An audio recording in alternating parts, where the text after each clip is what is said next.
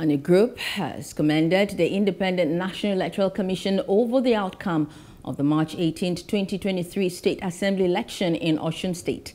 It also commended the electoral umpire on the improvement of the exercise, especially with the functioning of the bimodal voters accreditation system (BVAS) and the election security architecture across 30 local government areas.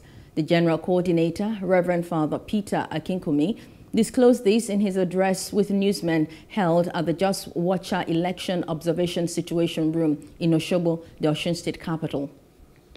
Lower voter turnout was observed across the state compared to the February 25th Presidential and National Assembly election. The BVAS, which was used for accreditation of voters, was available in all polling units. It accredited voters within average of 10 seconds. All issues related to BVAS malfunctioning were resolved within reasonable time and did not affect voting. Special deployment of security were observed in places that experienced violence and disruption during the presidential election of February 25th. Hello, hope you enjoyed the news. Please do subscribe to our YouTube channel and don't forget to hit the notification button so you get notified about fresh news updates.